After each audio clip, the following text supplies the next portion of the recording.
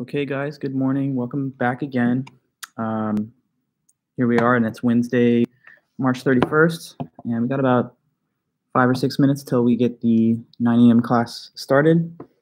But I hope you guys are doing very well and having a good week and semester as we get back into this kind of changed format. Yeah, so good to be with you guys. Feel free to say hi or anything while we're here at any time, as usual.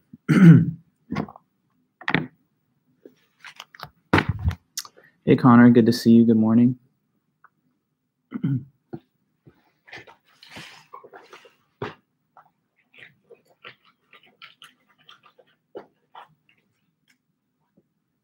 And hey there, Grant.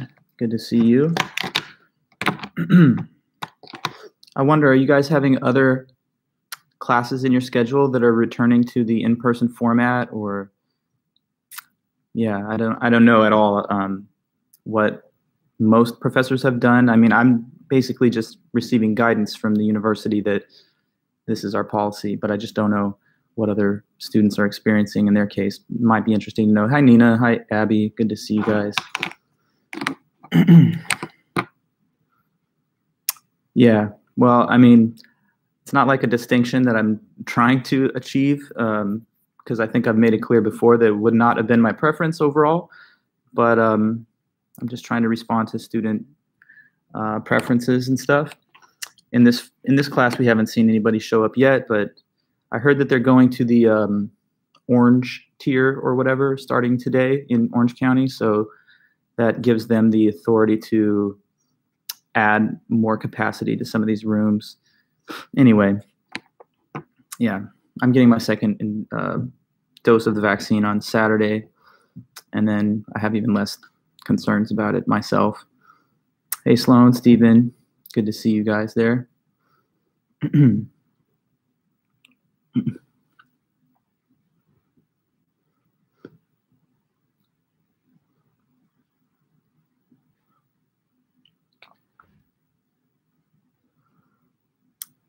So, okay, yeah, Connor, I mentioned this in a message, but it's easy to overlook. But our class is at Argyrios Forum, room 208, and yeah, so Argyrios Forum, second floor, room 208.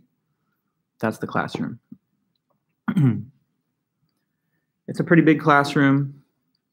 It would definitely be, I think, capable of holding some students if they did want to come with all the space that I'm looking at. But yeah, hi, Dimitri. So, I mean, I'm neither, I'm trying to remain neutral on what I'm, suggesting. I'm not really trying to suggest anything, but it's possible for some students to come to class if they do want. Probably most students don't prefer to, but I know that some indicated an interest in it. And if those students do still have those feelings, it's fine to come. And if others want to try and check it out just to get a little bit of your feet wet to see how it's going to be in the fall, I mean, provided that you feel safe or if you have some kind of vaccination status or whatever, precautions you're willing to take. But yeah, we could hold some students in here if they wanted to come. But I'm not trying to necessarily advocate for it. It's just an option. And yeah, that's right, Ryan. As of today, we're in the orange tier, so it moves from 25 to 50% room capacity. Hi, Chase, Eloise, Kylie, everybody here. Amanda, welcome back.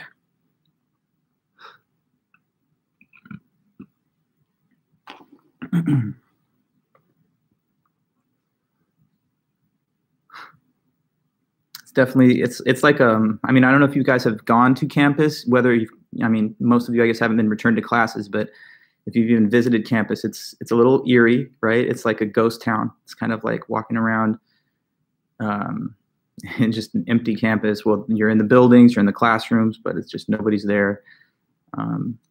It's totally a weird feeling, but it's all right.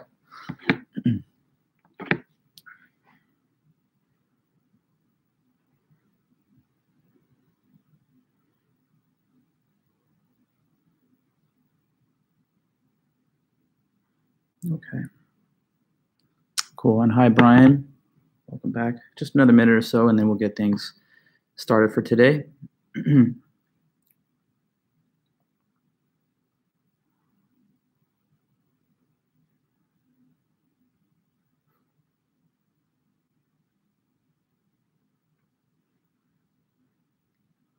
Hi, Finn, Nicole. Welcome, everyone.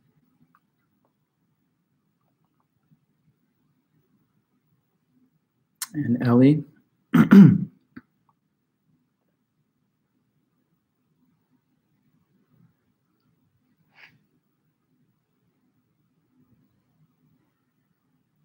Julia, good morning.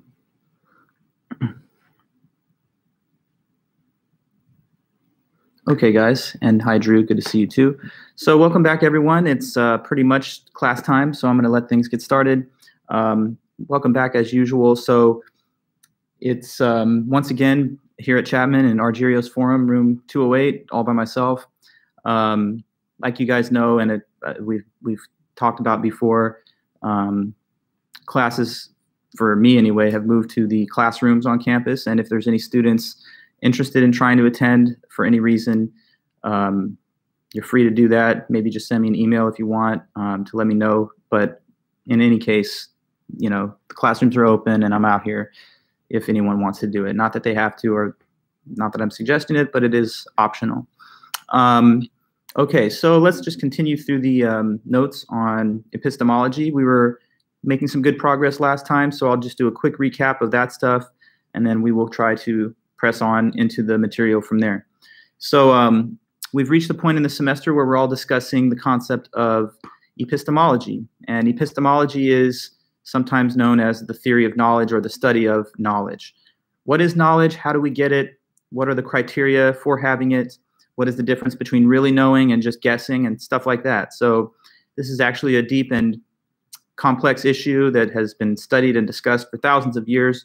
It traces us all the way back to the works of the ancient Greek philosophers in the cradle of Western civilization 2,400 years ago in Athens, Greece. So I talked to you guys a little bit about the life and times of Socrates and to some extent Plato, his student. I'm not going to run through all the details again, but basically what I told you is that Socrates was this pretty brilliant and witty orator and conversationalist who would engage people in discussion and debate from all different walks of life. And that was cool and inspiring to many people, including a group of young men that followed him and listened to him teach and speak. But to some folks, it was considered subversive or somehow threatening to good order. And the claim was that he was corrupting these youth a little bit somehow by opening their minds. So the Athenian government said he has to stop doing philosophy or they'll prosecute him. He didn't stop, so they did put charges on him. He was found guilty in court of corrupting the youth, I guess. So he was executed, basically, even though they did come to try and escape him out of there. He refused to leave, just on the principle that he loves Athens and that he doesn't want to be remembered as a fugitive or an anarchist or something. So he just took the penalty. Then Plato continues to carry the torch on, and so on and so forth. Now, after we talked about those brief historical facts about Socrates' life, I started to open up the epistemology vocabulary discussion for all of us. And we talked about some basic concepts that I'll just quickly run through again here. First, we mentioned the concept of proposition. Okay, proposition is a term which refers to the meaning of a sentence, not to be confused with the sentence itself, because in some cases we can have more than one sentence, but both, or however many of them, convey the same propositional content. In one example I showed you on the board, two sentences, the snow is white versus der Schnee ist weiß. And the snow is white is the English version of what we would say in German, der Schnee ist weiß. But these two sentences have the same content, and therefore they are the same proposition. They convey the same meaning. They mean the same thing. So proposition, we start with that because propositions are the things that we either have knowledge of or don't. Propositional content. Okay, from there we talked about the word truth. What does it mean for a proposition to be true? As we discussed previously, to have a true proposition is to mean that whatever the proposition says matches the facts of reality. So, like if I told you that I was wearing glasses right now, that's a true proposition because it's not just a saying, it's something that's real, as you can tell. If I told you that I'm currently wearing a mask, as you can see, I'm not wearing a mask, so that would be a false proposition. So the proposition, we compare what it says to the facts of objective reality, and when whatever it says is what's happening, then that's a true statement. Okay, next we talked about what's a belief. Belief is simply when an individual thinks that a proposition is true. So, you know, like suppose there's two people that disagree about some statement. Maybe one person thinks that Jones is the killer, and the other person says, no, I don't think Jones is the killer. Taking the statement Jones is the killer, one person thinks it's true, that it corresponds to reality. The other person thinks that's not what really happened, and that's a statement, but it doesn't match the facts. So beliefs, we can divide over those beliefs and have different ones, but there's still just one objective set of facts. We hope to have beliefs that are true, but we, for the most part, we just do our best. Then we talked, I guess, about justification.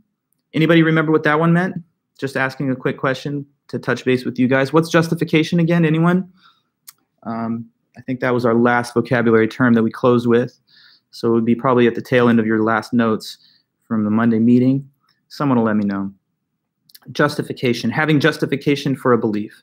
Very good, Alex. Yeah, so that's just having good reasons or evidence to support the belief instead of having just no basis to judge the question. So if I thought that Jones is the killer, right, maybe the reason that I think that is because a lot of evidence exists. Like, for example, he had a motive and he purchased a weapon that matches the weapon used in the case given. And maybe we've also found forensic evidence at the crime scene. That's a case of a crime.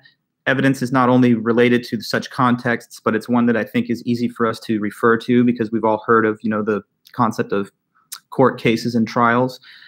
So whether it's in everyday life, in court, or anything else, justification is having good evidence or reasons to support what you think is true.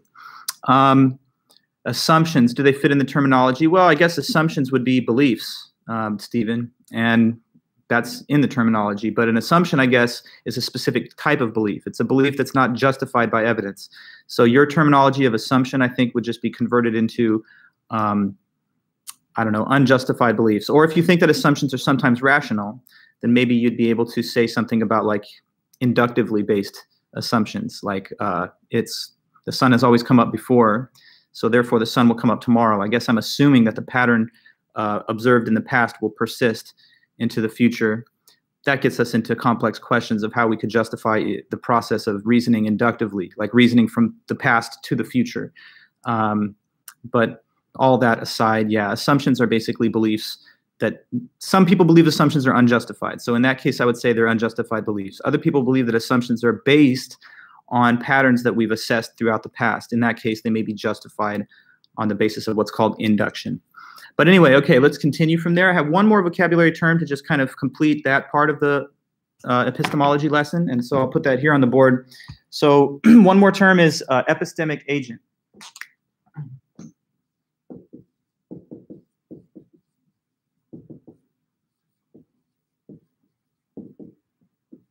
Now, what is an epistemic agent? Well, this is pretty easy to understand, I think.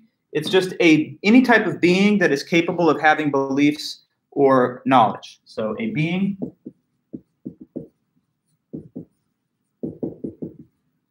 that is capable, at least, of having beliefs or knowledge.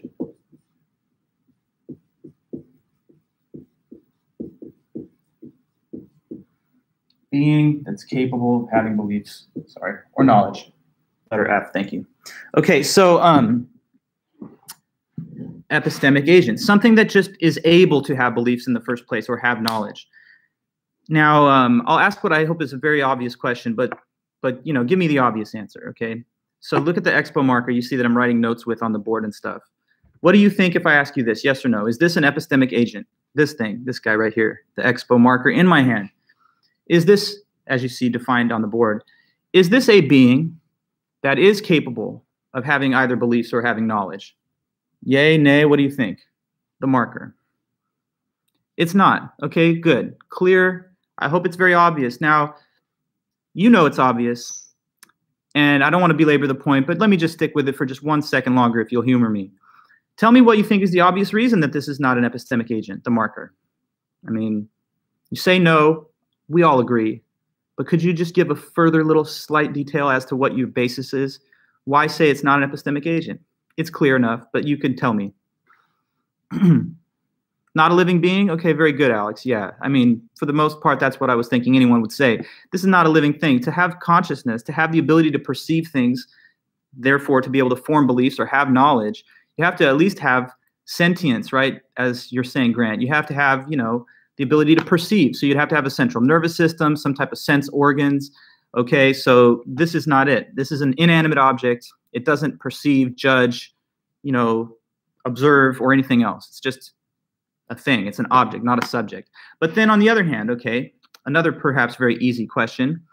You and I, are we epistemic agents based on the definition here and your own common sense? Would you say that unlike the marker that I gave as the first example, that we are in fact epistemic agents? What do you think on this? Sure, yes, of course, right? I mean, that's clear. That's why we study epistemology, because we are things that do sometimes have knowledge. Now, human knowledge can be very, very specific, very detailed, quite interesting. Think of some of the things that you know. You know facts about history, like, I don't know, when the Declaration of Independence was signed, or the facts about the American Revolution, or when Columbus sailed to the West, or whatever. You know facts about astronomy, like we're the third planet from the sun, or you know that the moon orbits the Earth, or you know that, for example, I don't know, the facts about the periodic table of elements and the atomic weight of specific elements. Anyway, we know all kinds of things, and that's just scratching the surface. I mean, we could go on and on. So we're very interesting things, I would say, as epistemic agents. If you really kind of take a third-person point of view on the universe, which is hard, right? Because we just usually think from our own first-person perspective. But if you were to just sort of examine the question, how many things in this physical universe are epistemic agents? The ratio is quite low, isn't it? I mean, it's mostly just matter and mass. You've got stars, planets, comets, asteroids out there, black holes. But most everything out there is not thinking, feeling, judging, or having any experience at all. So if you really think about it, it's quite fascinating and special, isn't it, to be a human being, something that's not just an object, but capable of perceiving and experiencing the things that they're surrounded by and having knowledge and beliefs. Let me ask one last question before I move off of this.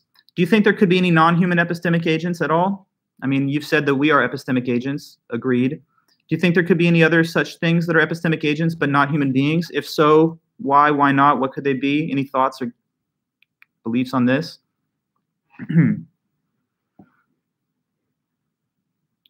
Ryan, you're saying your answer is no. So for you, I mean, that's a pretty bold answer. I would have thought that you would at least consider the non-human animals and stuff, right? Because sure, they don't have the kind of knowledge that we have. Like, they don't know that we're on the third planet from the sun, or they don't know facts about history and stuff. But don't you think that perhaps animals at least know, like, when there's threats, or when there's food, or when there's something that they need to be fearful of or attracted towards? Like, I mean, even my own pets, I think they know basic things, like when I'm going to feed them, or when there's loud noise that they should get away from. So anyway, I was only raising the point just because there could be some lower forms of life that also have knowledge and beliefs, just not on the same level or depth as us. Even little, ants and stuff and honeybees, it seems like they know certain things, like how to collect and organize, mate, find sustenance. So anyway, just throwing that out there. And Ryan, you raised another very interesting question, robots. Some people don't agree on the question whether robotic artificial intelligence is real knowledge or belief, if it's just sort of the simulation of a cognitive system that a human being or another animal could have. So that's kind of a deep question, which we'll actually get to a little bit later. Are little cells epistemic agents? Now, that's also a tough question, Connor. I feel like if you go far enough down on the phylogenetic tree of life and you get down to like amoeba and bacteria and stuff, it's hard to describe them as having any kind of basic knowledge, but nonetheless, they do perpetuate and pass on their genetic information. So perhaps in some very, very basic fundamental sense. But anyway, guys, okay, so now with all these pieces in place, we can kind of combine them to learn about what the Greek definition of knowledge actually is. Okay, so here we go. What was knowledge according to these Greeks? And then not just the Greeks, but really to the whole West, this concept of knowledge remained the dominant theoretical interpretation of it for 2,000 plus years. So knowledge, they say, is just this, a three-part definition. Knowledge is justified true belief.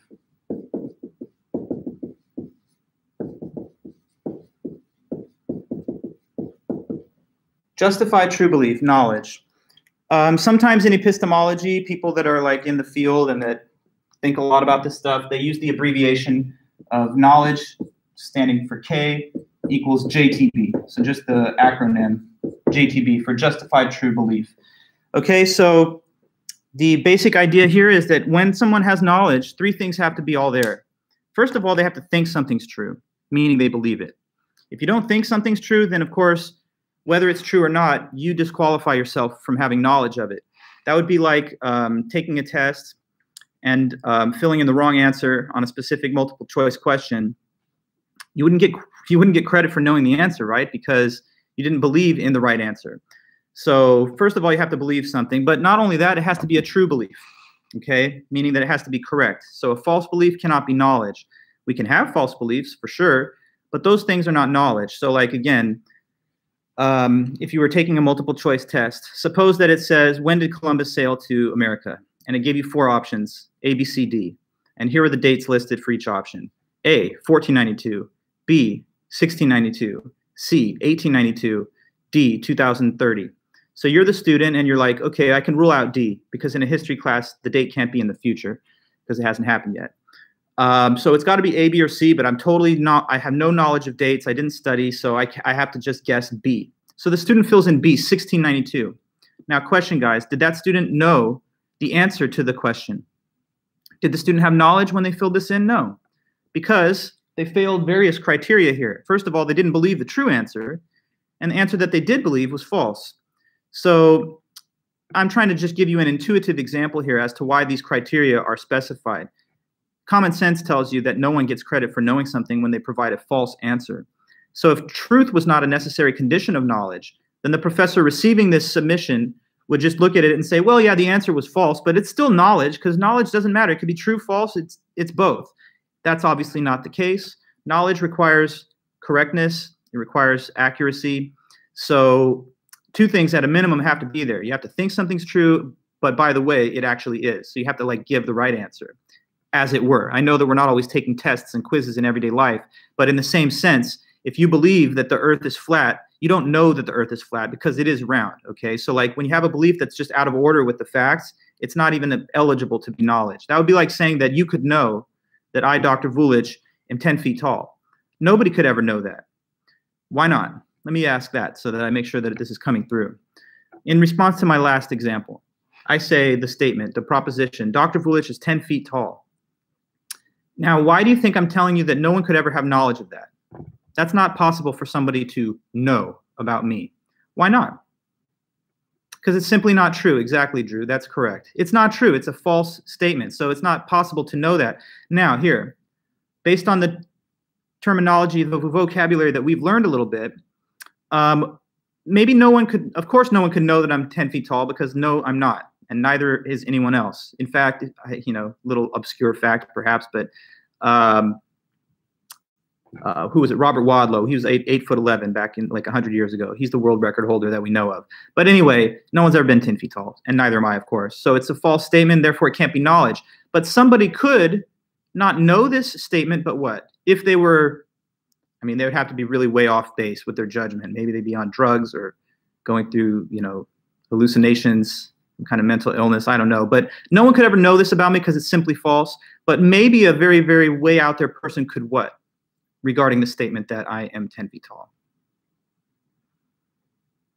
Just seeing if you could give me that. Yeah, so correct, Drew. Someone might believe it.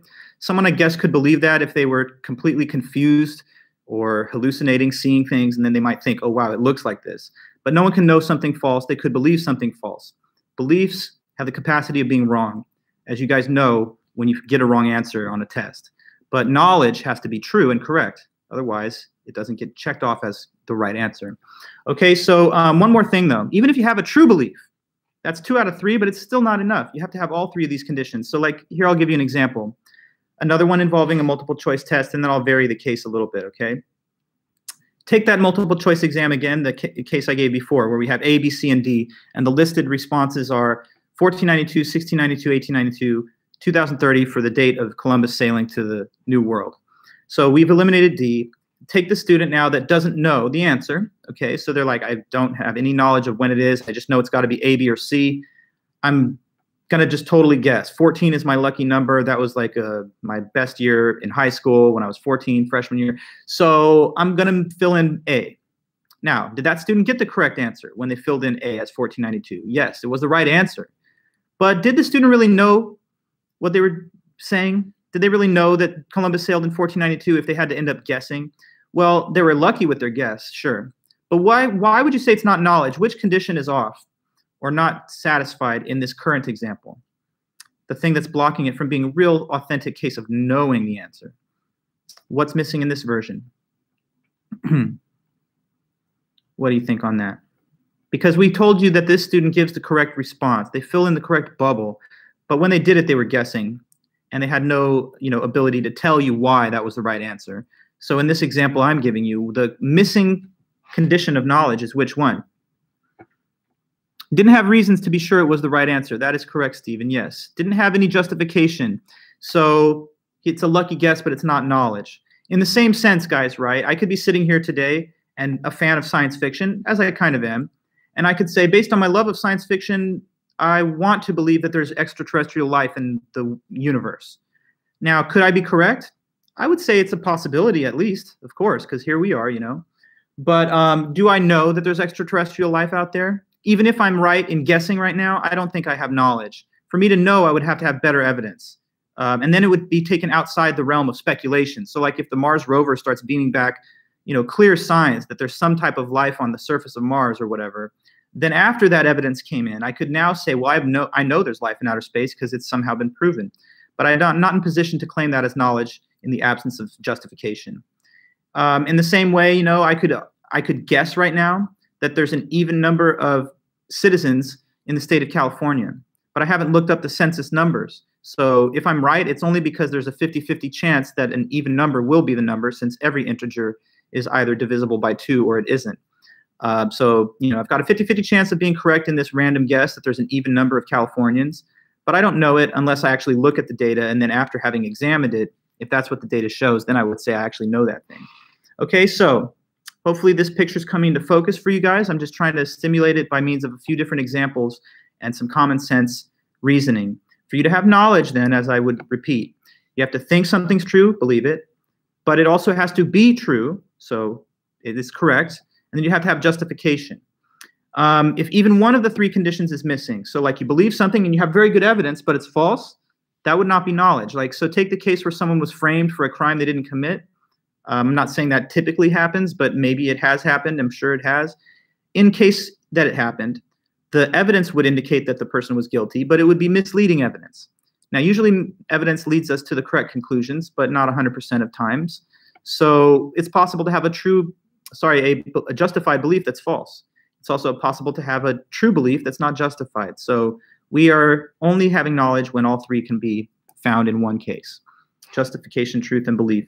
So they say of this definition of knowledge that the 3 conditions are individually necessary and jointly sufficient. What that means is that each condition by itself, considered alone, is needed for knowledge, but no single one, or even 2 out of 3, is enough for knowledge without all 3 being present. So like each one of the 3 is required, but none of them by themselves alone would be enough without the others to complement it. So let me give you a metaphor to help somehow process that a little. Take this as an example that suppose to bake a cake, you had to have 3 main ingredients: flour, sugar, and water. Now, I know in reality, probably you would have to have a few more things than that, but let's just pretend that those are the 3 necessary and sufficient ingredients for cake. Now, is water necessary in that example? Yes. You need it. But if only water is what you have, is that enough to form the cake? No, it's just a bucket of water sitting there, and it won't become a cake unless it has the other ingredients to add to it. Same with the other example of sugar and flour. Those things are needed, but they're not enough unless you combine the other ingredients. So think of these things, I guess, as like the 3 ingredients that bake the cake of knowledge, okay? So like you need that truth, justification, and belief, but by itself, or even with just 2 of those parts, they won't form knowledge, so they all have to be combined, and then they're jointly sufficient. Now, with that discussion in place, I'm ready to just read to you the brief dialogue that we have from Plato, where this is all discussed.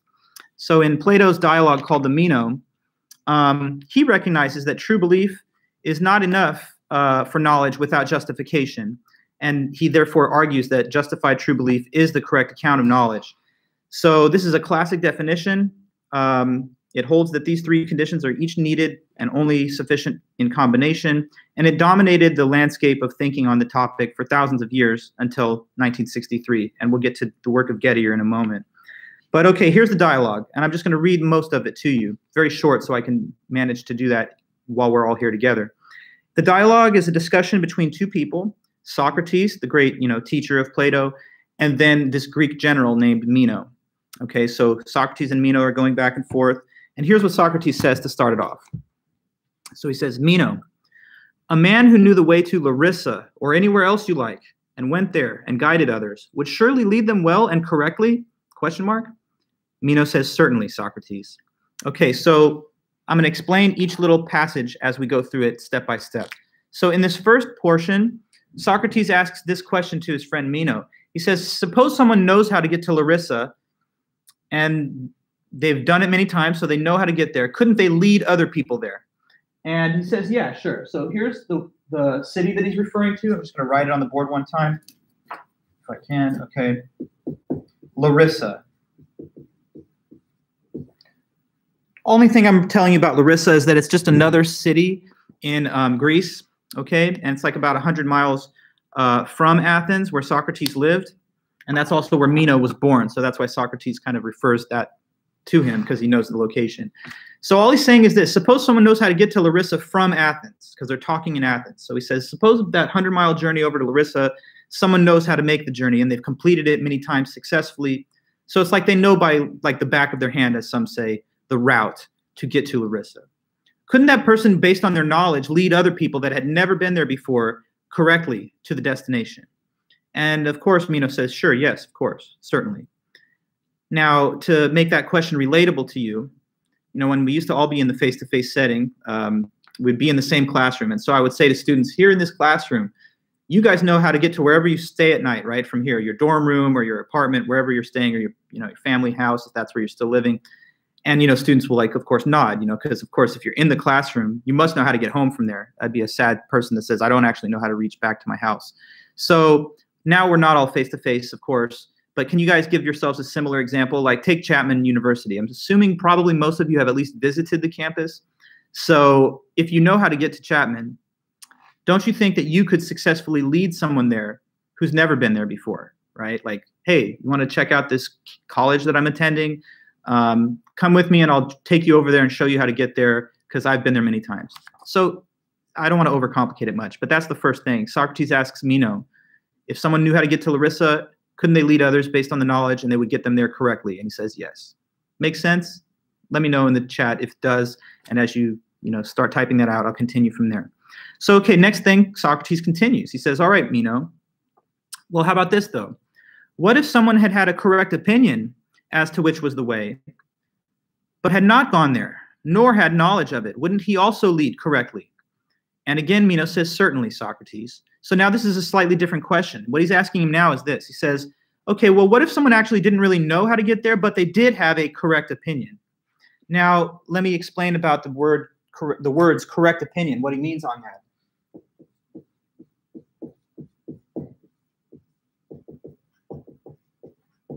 So correct opinion refers to 2 out of the 3 parts of our definition of knowledge here. And just thinking about our English language, right, maybe you can convert the 2 pieces here into the 2 parts of knowledge that you see above. So correct opinion is what 2 out of those 3 criteria without the third one? Correct opinion represents blank blank. What 2 pieces of knowledge? Okay, very good. Yes, Stephen, true belief, but without justification.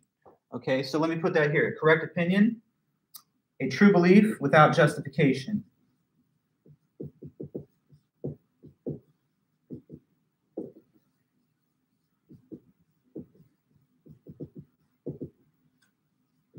True belief that's not justified. So correct refers to being true. It's correct, it's right, it's accurate. Opinion is what you think, so that's your belief. So a correct opinion is a true belief, but it's distinguished in this conversation between knowledge and correct opinion. So knowledge is the full thing with all 3 criteria, and correct opinion is just those 2 out of 3. So what he says now to Meno, is this. Mino, you answer my first question. If someone knew how to get there, couldn't they lead someone? And he says, boom, of course, yes, they could do that. Think of you being able to lead someone, like, to a location that you know of that they haven't been to. You meet a new friend, a classmate in college, and you're like, let's chill like at my pad for a while and hang out, play video games or something. I'll lead you there. You could do it. But second question is this. Suppose that someone has never gone, so they don't know the way. They do not know the way. They've never done it once, but they do have a correct opinion as to how to get there. Couldn't they lead someone using just the correct opinion, even if it's not knowledge? And again, Mino says yes. Now, here's kind of what I want you to think about maybe as an example to make this even more relatable. So in our world, in our modern world, a lot of times we know how to get to places by heart, right? You've done it many times, so you don't need any kind of like help getting there. You could just do it easily because you've done it so many times in the past. But sometimes we don't know how to get to a place and we're going there the first time ever, but we can still get there because even though we don't have our own knowledge, we oftentimes use some type of assistance to make sure we securely get there in the correct way. So who can think of an example of what I'm referring to, like how you might be able to find a destination without actually knowing the way by heart yourself? What do you think I'm sort of speaking on here? What's the modern day method? Yeah, so GPS navigation systems. We have, global satellites orbiting the big round Earth, of course, and those things give us information that we could use to chart our course as we travel around and drive and stuff. Okay, so Google Maps and Waze and those kind of things, correct. So think about Socrates' second question kind of like this. He says to Mino, suppose someone's never gone to that city of Larissa, but they have like a correct map. That's the equivalent of the correct opinion. So it's a correct map. It works. It's accurate. But the thing is, since you've never made the trip yourself, you're not 100% sure whether it's correct, or you don't have the confidence of past experience to fill in the total certainty that it is correct, but it is nonetheless. So he says, if someone has never gone there, but they have the correct map instructions, basically, couldn't they use that to lead someone? And Mino again says yes. He says, yeah, that would also work. So now Socrates adds to it. He says, well, as long as he has the right opinion about that of which the other guy has knowledge, he will not be a worse guide than the one who knows, since he has a true opinion, even if it isn't knowledge. And Mino says, yes, in no way will it be worse. So what he's doing here is he's comparing the value of having the status of knowledge with having the status of just a correct opinion without justification. And so far, it just looks like he's trying to get Mino to agree that there's no additional benefit to having that knowledge. It's just as well to have a correct map. But he wants to probe that distinction a little bit further, and he wants to now lean in on that. Why would it be maybe better to have knowledge, though? Is there some additional advantage or benefit that comes from knowing it by heart, as opposed to just relying on an accurate map? So he asks this. He says, so, Mino, correct opinion is no less useful than knowledge? And Mino says, yes, to this extent, Socrates. But, and now I'm going to pause for a minute while I give you a thought on this conversation. What would your answer be if I asked you like Socrates does? Is there any better value to having the knowledge of the route as opposed to having to rely on the map or the GPS? What would you say to that? Is there any reason why you'd prefer to know by heart? What, additional utility does that give you? Like, what's the benefit or the extra advantage, if any, of knowing how to get there? You say yes, Ellie, but I'm hoping you can give me a little bit of a reason. Why is it better to know? Why? Yet, well, you say you would trust it more. Okay, that's good, Stephen. You would trust it more because you'd have the confidence of your prior experience, knowing that the instructions are right. Ryan, there is value to it because you don't need to rely on another resource. Yes, true. But if the resource works just as well as the knowledge, I'm playing devil's advocate, then why wouldn't you rather just use the resource? Ryan, you say for assistance. Oh, because you don't need to rely on another resource for assistance. I get it. Connor, yes, an advantage is that I'm more confident. That's also fair. Eric, the speed at which you're able to provide information. Okay, and that's all good. And you think the map could be wrong. But Ellie, one thing I have to make clear is that we stipulate by this example that the map is correct. It's just that you don't perhaps know that it's correct, having not yet used it yourself. Or your map could fail if you lose service. That's also a good point, Ellie. Now let me say something along those same lines. Yeah.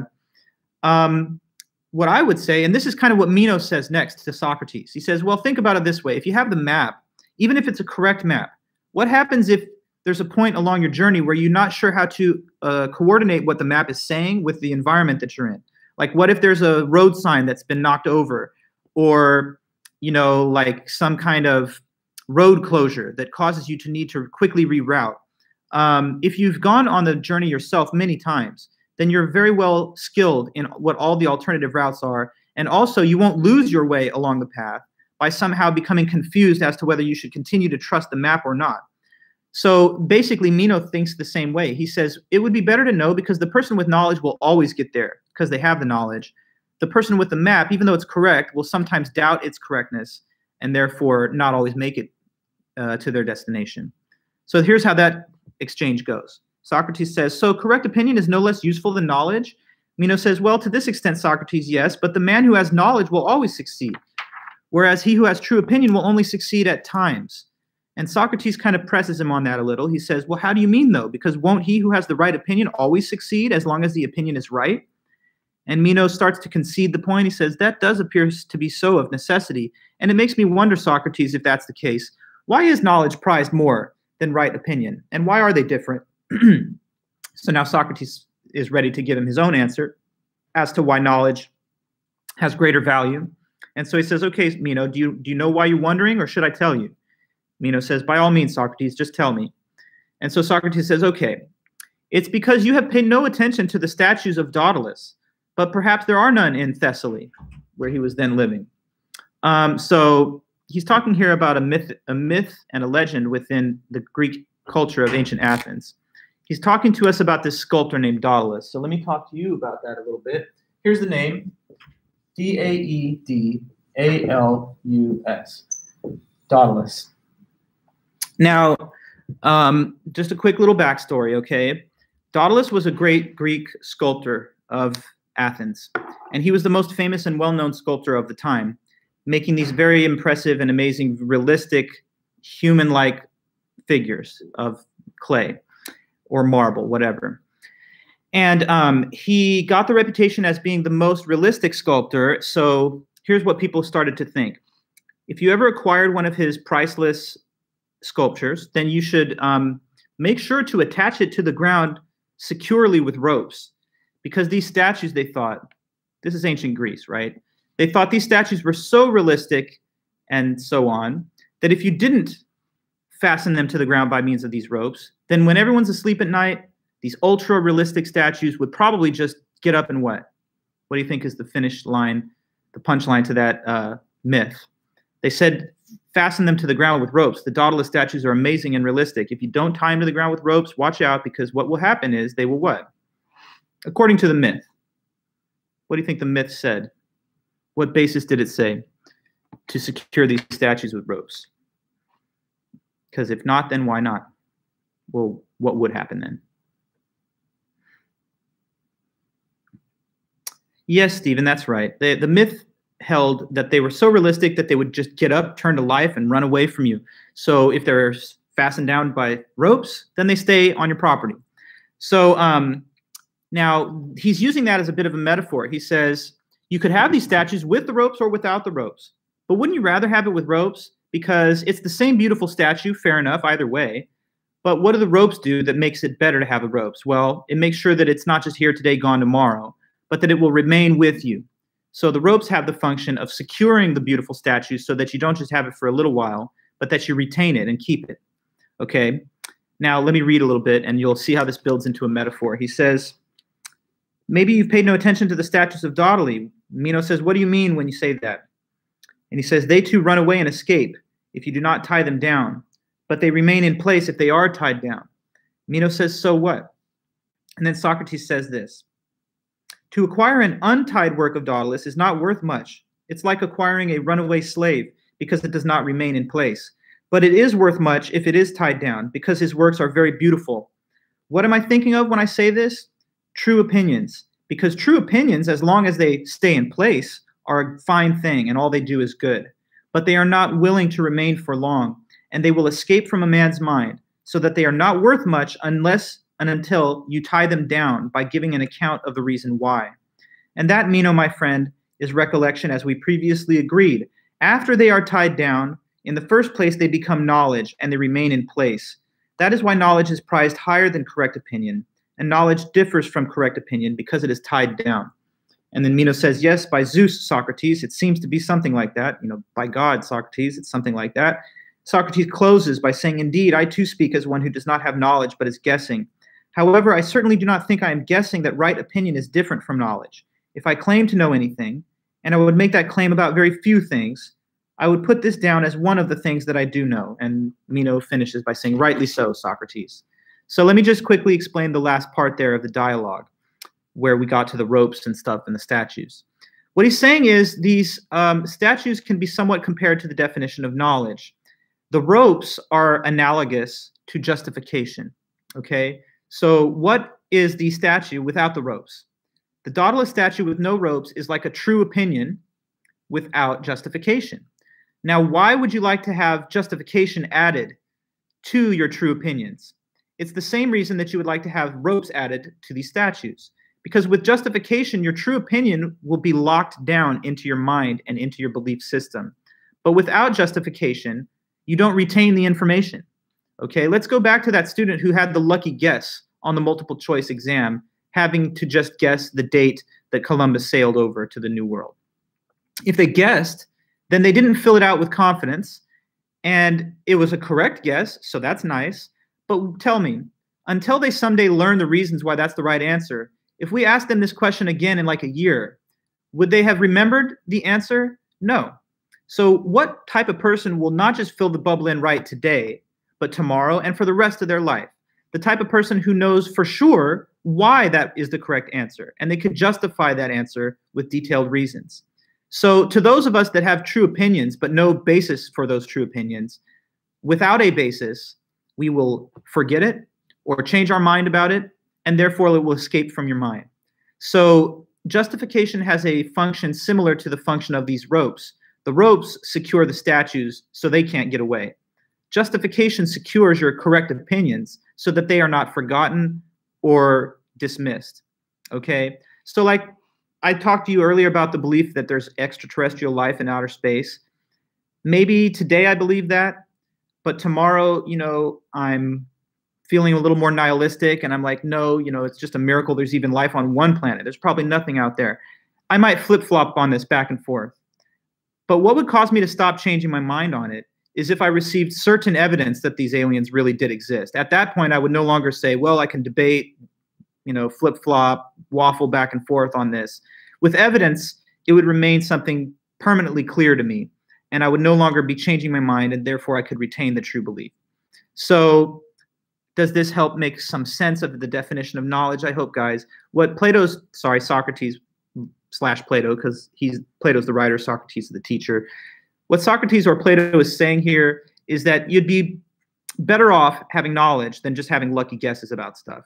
Correct opinions are great when they're correct, but without that evidence or justification, it's not going to be held down in your mind and you'll just lose it.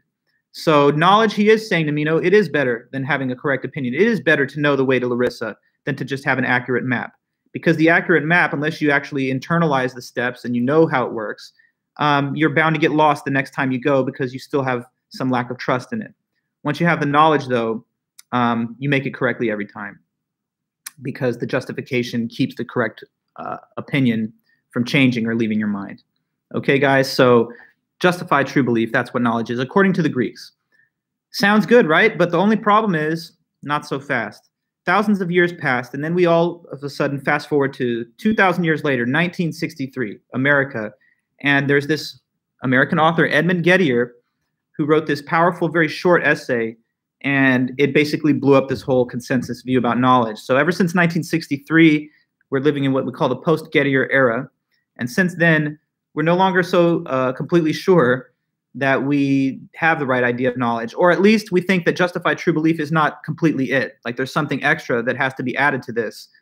But the field has still not reached a consensus as to what the missing criteria might be. So in a way, that's a very odd, and I would also argue almost kind of a spooky feeling, because it's like we're at a point in history where we don't exactly know what knowledge is, theoretically. And since knowledge lies right at the heart of so many basic important concepts, it's fundamentally disturbing, I think, to not have a clear sort of fix on what knowledge is. And there's also kind of like a meta sort of oxymoron here. Like when we say we don't know what knowledge is, then I guess we don't know what we don't have when we say that we don't know it, because knowledge is the concept being analyzed itself. But anyway, I digress. Let's talk then about Gettier's work and how it basically exposed some flaws in this classical definition. So this part of our meeting, talking about Gettier, it's going to roll into Friday. I also have, I think, some video links that I'll share on that. So it's just going to take a little longer to finish Gettier, but we have time next week to get it all in also. So here's the guy's name, Edmund Gettier. Can somebody Google him? Because I think he's still alive, but I want to make sure I know that for sure. He was born in 1927, so he's getting quite old. Last I checked, he was still living. He was born on Halloween of 1927. But yeah, so he taught philosophy at University of Massachusetts at Amherst. And he's actually very interesting in philosophy because, okay, cool, yeah, he is still alive, age 93, going very strong. So a lot of respect to Professor Gettier. This paper that he wrote is called "Is Justified True Belief Knowledge?"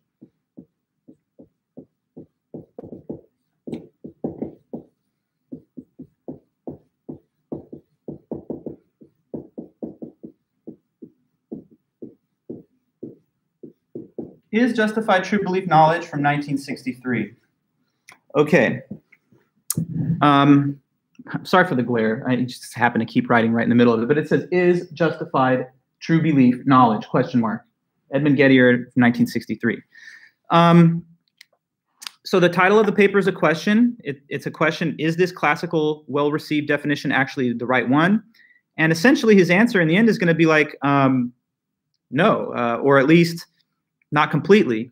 With Gettier, his biography is interesting in philosophy because he wrote this paper that's widely considered, a revolutionary paper that really overturned thousands of years of consensus views about what knowledge is, what human knowledge is. But the paper itself is very brief. It's literally just 2 pages, like one front and back page.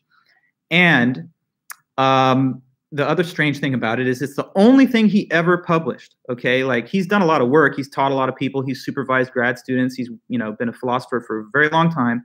But in his whole long career, he just wrote and published this one little 2-page article, which essentially blows up the classical definition of knowledge. And then that was it. He never published anything else after that. It's kind of like the ultimate mic drop, if you will, coming out and being like, you guys don't know what knowledge is anymore. He doesn't solve the problem. He doesn't say, now here's what it is. He just shows us that the existing definition was deficient. And then, he kind of like, that's it. That was his major contribution to the world and to the academy. But it's a substantial one. So Edmund Gettier, American philosopher, is Justified True Belief Knowledge. Okay, so to start off his paper, and again, like I told you, this has to continue on Friday, but that's fine. And to start his paper off, he just mentions a couple of preliminary points. One of those points is that it is possible to have a justified false belief, and that clearly is possible. Maybe this will be the last point that I'll be able to raise today, and we'll pick up here on Friday, but can anybody tell me an example of like either a real or possible case where someone could have a belief that's justified, fully justified, but it still was false? Like, can you imagine a situation of getting misleading justification for something? Making some evidence that makes it seem like something's true, but it actually wasn't in the end. Any possible example of that? Justified belief, but which was false. What kind of scenario or situation could involve such a thing as that?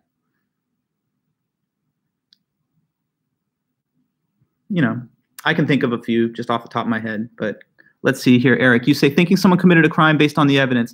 Right. Well, Eric, to be fully specific, I think you mean like in a case where the person did not in fact commit the crime. So the evidence indicated their guilt, but they didn't really do it. Yes, so that's fine. I can imagine also like an even more simple case, like a surprise party. People are trying not to let this person know that all his friends are gathering to surprise them on a party of like their birthday or something.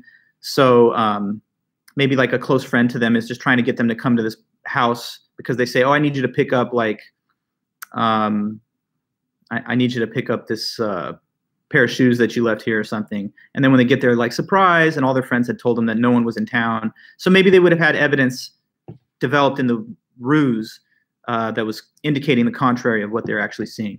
And other examples too. I mean, little kids believing in Santa Claus, maybe they have the evidence because their parents are telling them that, and they see Santa at the mall and stuff, but there's no such thing. So anyway, most of the time justified beliefs are true. That's why we want justification. But there are some possible scenarios where we could have a justified but false belief. Okay, so we'll pick up from here on Friday. Let me just say this. I think I'll be done with all the midterm grading today.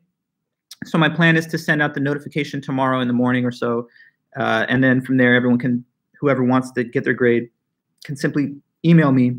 And I'll be responding to those emails throughout the weekend to get people their grade with their comments. So, you know, class keeps moving forward, but we're doing pretty well, I think. So anyway, guys, is everything good? Let me know in the chat. If so, I'll let us go for today. And just be alert for my notification I'll send out tomorrow. Okay, yeah, thanks, Ryan. And, you know, I don't know if there are any students that are ever going to try and attend these meetings. It's totally okay if you don't, but just know that if you do, obviously you have to do like a few basic things, like I think get the COVID test. And then also, what is it? Take the daily health screening that they send you as an email. And of course, wear a mask all the time. But anyway, guys, okay, perfect. Thanks again, and have a good one. I'll be in touch, and I'll see you guys soon. Okay, bye-bye. Thanks again. Thank you, Connor. And thanks, everyone else. Bye-bye.